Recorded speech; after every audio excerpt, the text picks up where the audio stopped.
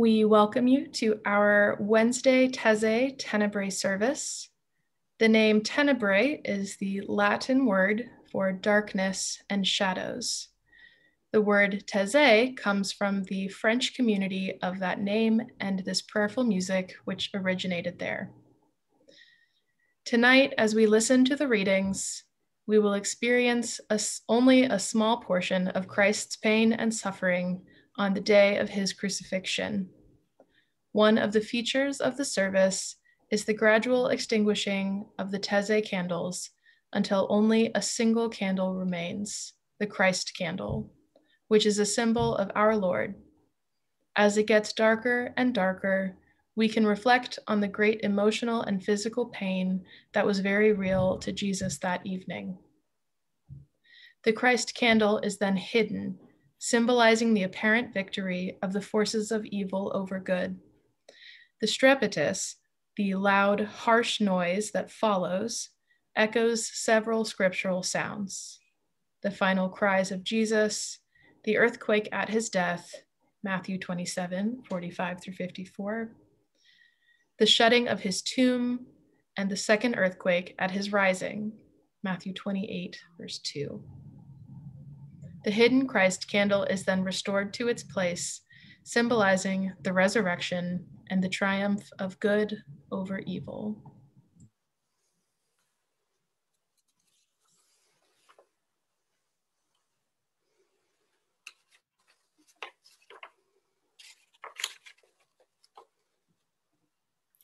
Light and peace in Jesus Christ our Savior. Thanks be to God. Blessed be God who forgives all our sins. God's mercy endures forever. God be with you. And also with you. Let us allow a moment for silent prayer.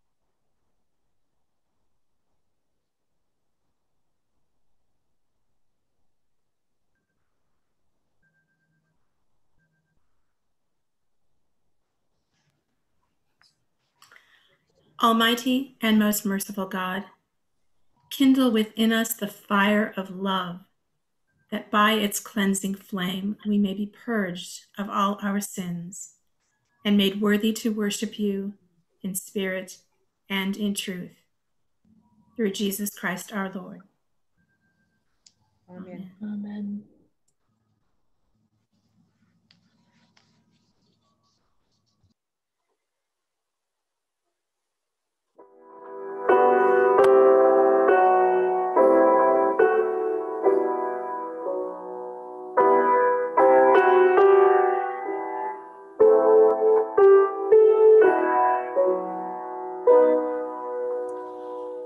Holy Spirit, come to us, kindle in us the fire of your love.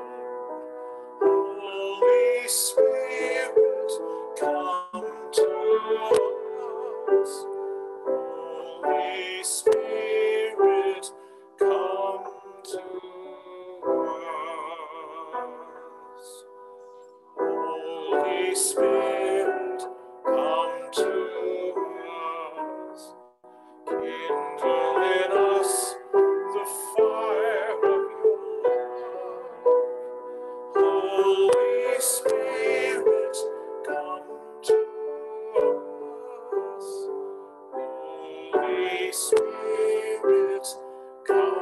to us. Holy Spirit, come to us.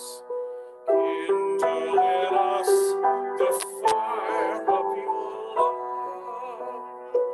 Holy Spirit, come to us. Holy Spirit, come to us.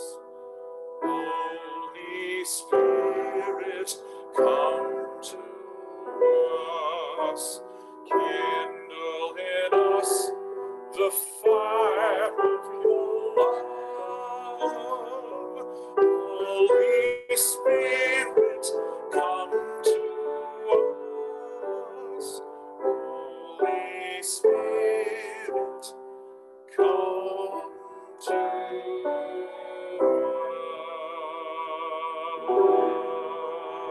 us.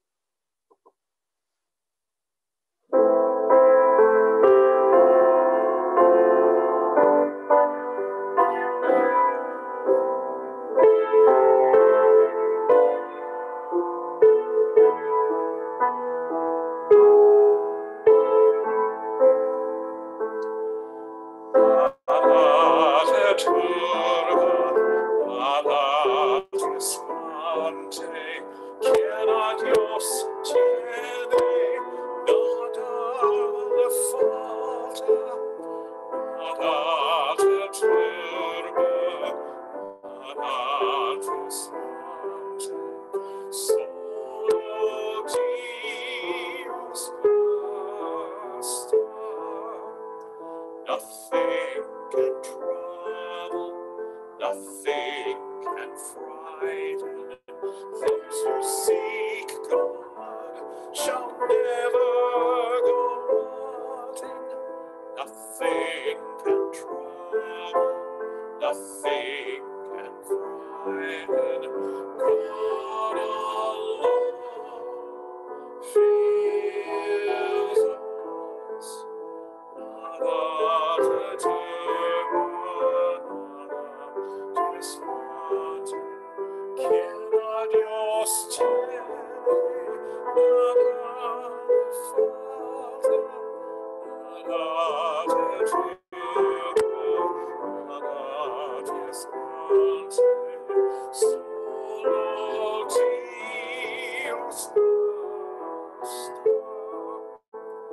Nothing can trouble, nothing can frighten. Those who seek God shall never go wanting. Nothing can trouble, nothing can frighten. God alone fills.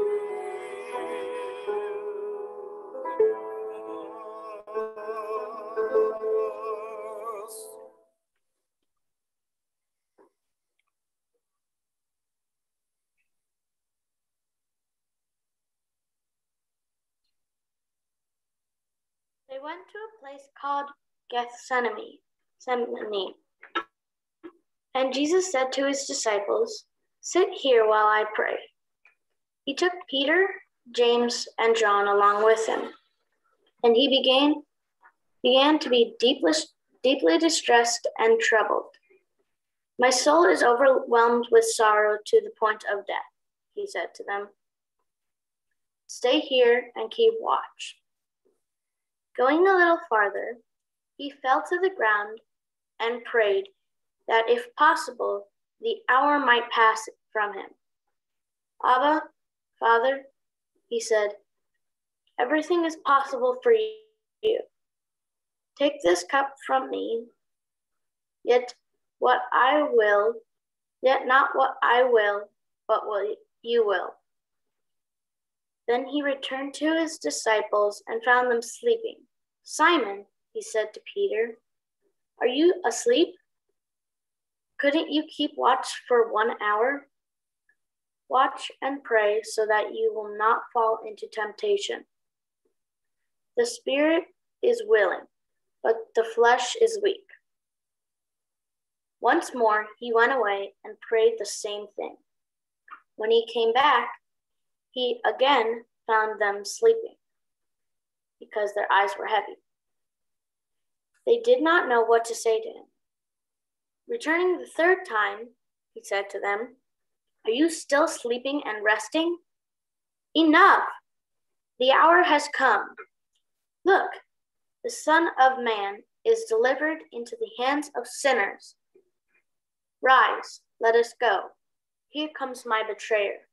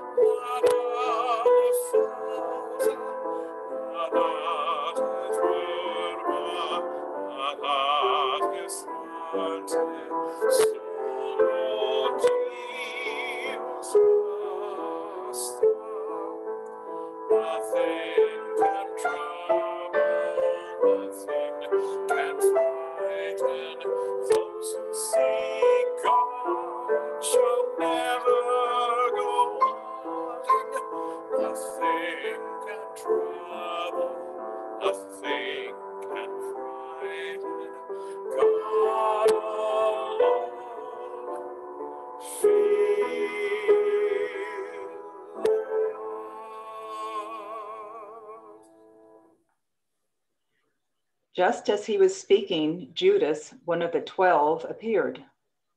With him was a crowd armed with swords and clubs, sent from the chief priests, the teachers of the law, and the elders.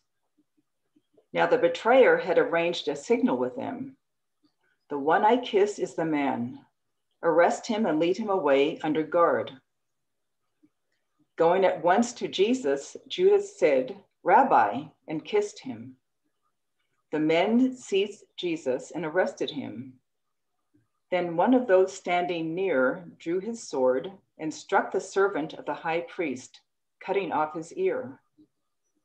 "Am I leading a rebellion," said Jesus, "that you have come out with swords and clubs to capture me?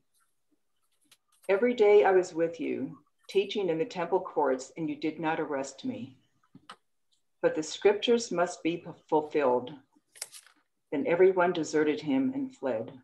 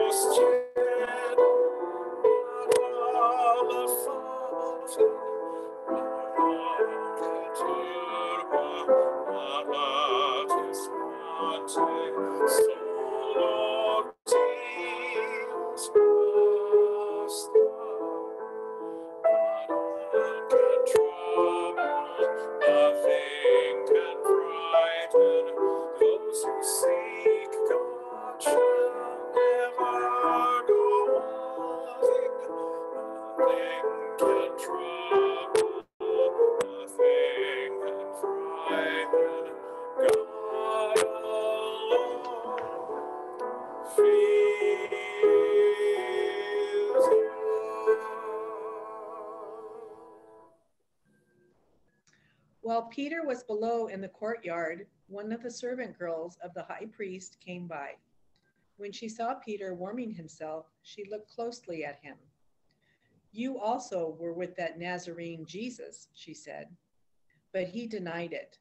"I don't know or understand what you're talking about," he said, and went out into the entryway. When the servant girl saw him there, she said again to those standing around, "This fellow is one of them." Again, he denied it. After a little while, those standing near said to Peter, "Surely you are one of them, for you are a Galilean. He began to call down curses, and he swore to them, I don't know this man you're talking about. Immediately the rooster crowed the second time. Then Peter remembered the word Jesus had spoken to him. Before the rooster crows twice, you will disown me 3 times. And he broke down and wept.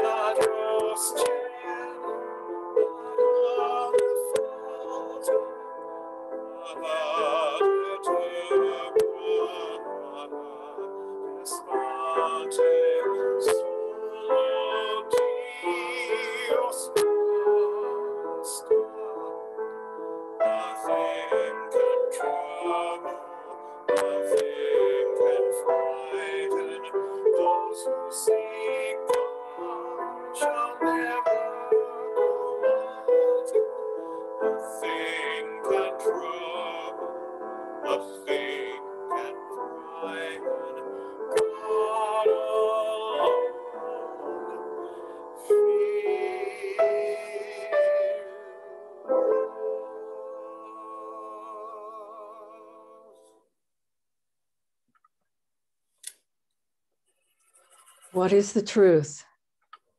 Pilate then went back inside the palace, summoned Jesus, and asked him, Are you the king of the Jews? Is that your own idea? Jesus asked. Or did others talk to you about me? Am I a Jew? Pilate replied. Your own people and chief priests handed you over to me. What is it you have done? Jesus said, My kingdom is not of this world. If it were, my servants would fight to prevent my arrest by the Jewish leaders. But now my kingdom is from another place. You are a king then, said Pilate. Jesus answered, You say that I am a king. In fact, the reason I was born and came into the world is to testify to the truth. Everyone on the side of truth listens to me. What is truth? Retorted Pilate.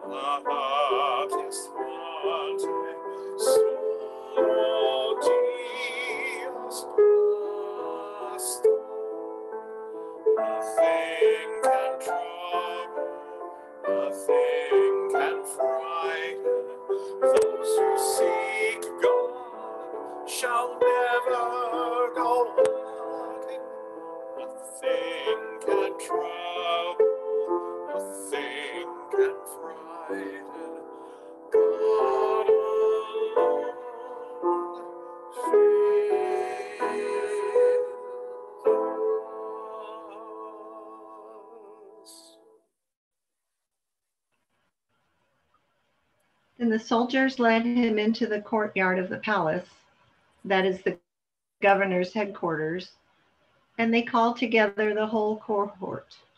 And they clothed him in a purple cloak, and after twisting some thorns into a crown, they put it on him.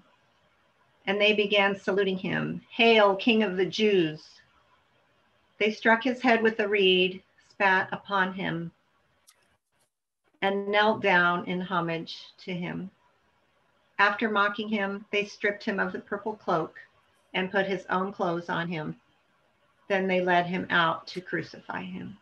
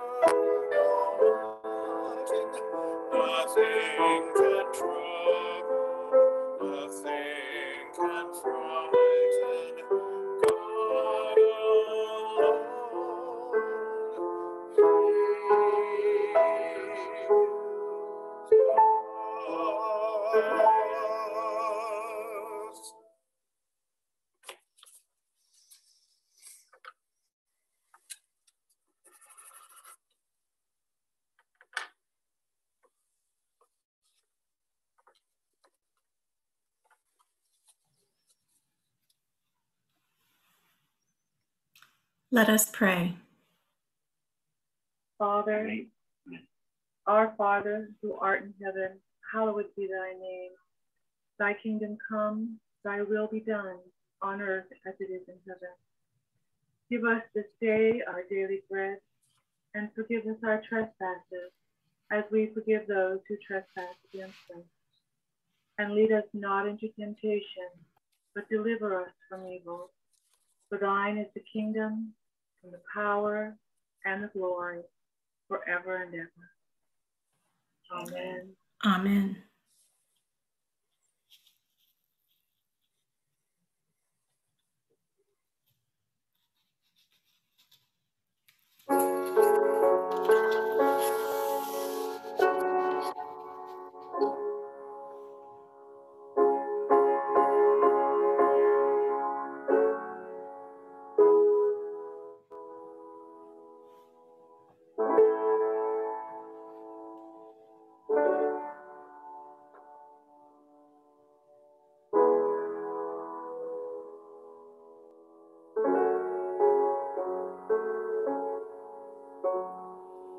We adore you, Jesus Christ, and we bless your holy name. Truly, your cross and passion bring us life and healing. Truly, your cross and passion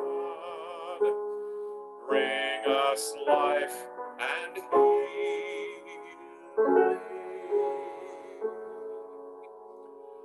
We adore you, Jesus Christ, and we bless your holy name. Truly, your cross and passion bring us life and healing. Truly, your cross and passion bring us life and healing.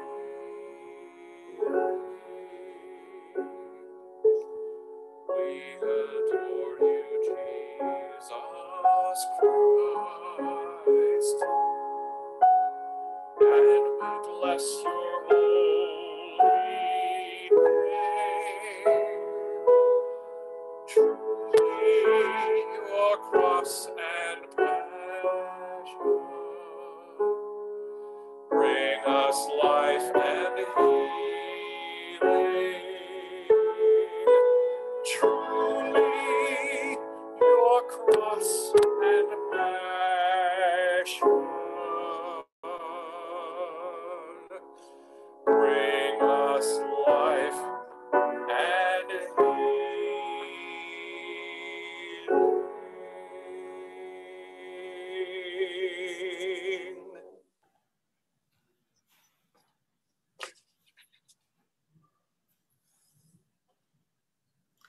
Most gracious God, look with mercy upon your family gathered here, for whom our Savior Jesus Christ was betrayed, given into sinful hands, and suffered death upon the cross. Strengthen our faith and forgive our betrayals as we enter the way of Christ's passion. Through Christ, who lives and reigns with you and the Holy Spirit, now and forever.